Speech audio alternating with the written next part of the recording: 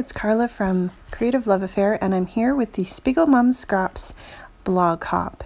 It's May 1st, and I've joined their design team, and I'm super excited. Got a twist and pop card for you today. I'm cutting a 12 by 12 piece of paper into 3 strips, and I cut a 4-inch strip, a 3.5, and then another 3.5. And I'm going to cut this 3.5-inch strip at 10 inches. And then I'm going to cut the second 3.5-inch strip at 8 inches. And I've got my 3 parts there.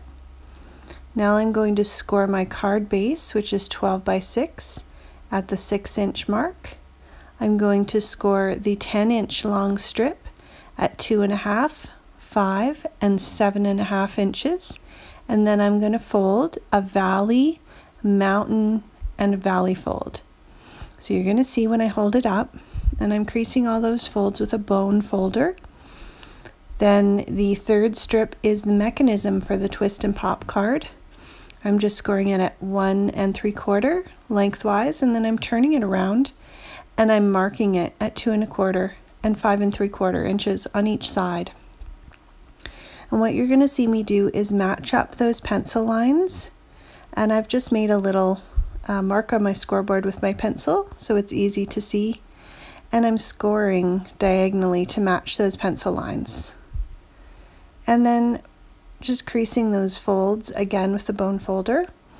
I'm going to have all the dimensions on my blog, which you'll see, which will be listed below the video, and I'll link to the video that I used to originally create this card, and she also does a step-by-step walkthrough if you need a little bit slower explanation for that.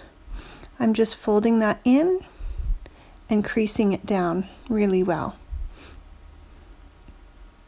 Now I'm just adding some score tape, which is thick tape that's going to stick really well, and I'm adding that on the triangular piece at the top and on both sides. Now I'm going to use this Heartfelt Creations. It's a Christmas paper, but has some lovely turquoise and blue colors in it, and I really liked the spring feel of the paper. So you can see on one side it is Christmassy, but I felt like the other side was spring-like. So this is the inside of my card, and I wanted it covered the full way. And so now I'm putting on that mechanism just by lining it up in the middle, the 2-inch mark. And you can see how easily that goes together. I just removed the score tape on both sides, laid it down. Now for the 4 panels, I just put it into the center, folded the 2 edges over, and then made a little pencil line, and I'm showing you where I put the tape on, and those are the only places you want to tape that 4 panel on. So I'm laying the panel down and then just opening up the last 2 panels, and when you shut that card, that's how the twist and pop works. It's really quite neat. Now I'm just using some of my new Distress Oxide inks, and I edged the outside of the paper. This is going to be the front of my card, and I'm adding a stamp. It was a stamp that you got with a magazine, and a friend actually sent it to me with a little swap package, which was awesome. So I thought I would use the spring flower stamps and put them on the front of the card.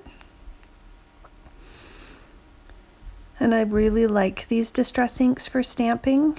They stamp very nice and clean. I just grabbed some colored pencils, and I'm coloring in the flowers and the leaves, and I'm just blending lightly. I'm not doing anything too crazy, and just adding some color to my flowers. I'm going to add an image here in a minute that's from one of the Gorjuss girl sets, and I've colored this on watercolor paper with some Mermaid markers from Jane Davenport, which I'm really loving right now. And I find they're great to just bring along. I wanted to add a little tea bag to the front of my card because I'm using lots of tea images.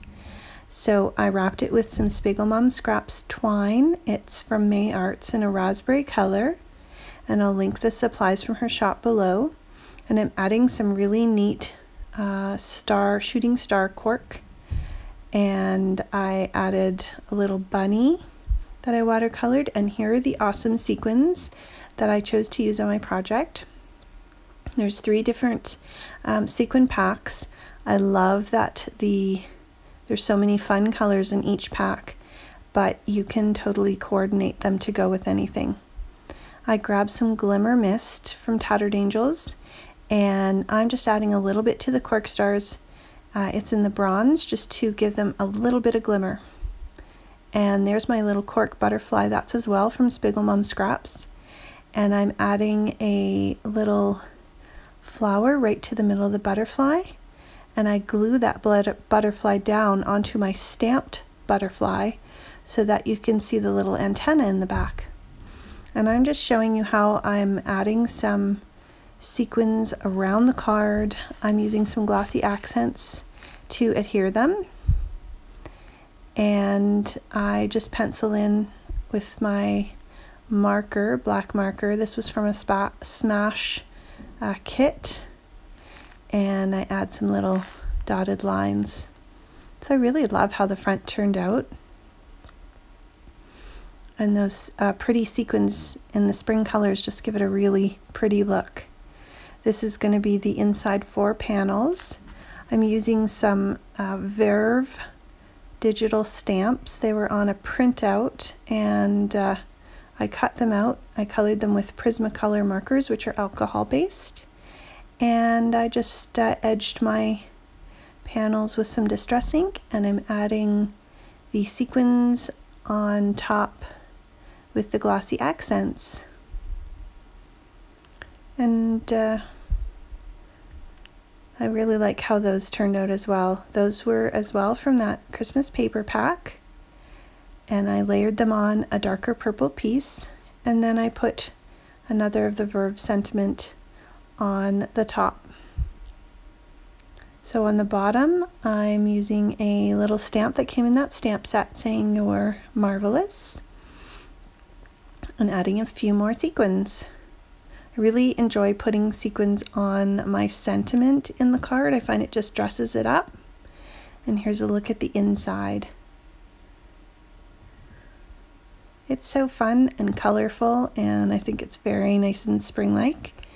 I cut a little band, and I'm going to adhere the band around the card. And I had some little Velcro spots from the dollar store. They're sticky on each side. So I'm just sticking my band closed, and I'm going to glue dot my tea bag with the little tea, or with the little tag on it right on the top. So when someone receives this, they can pop it off and have their tea, and they can still enjoy their card. And everything's still decorated. And at the bottom, I'll just write who it's to and from. I had a lot of fun making this card, and I'm really glad you joined me today. I hope you'll stop over to the SpiegelMom Scraps blog and see all the designers who are designing today, and check out their shop for some really fun things, and I'll definitely be back to share lots more of their products with you. Thanks for stopping by, and I'd love for you to like and subscribe.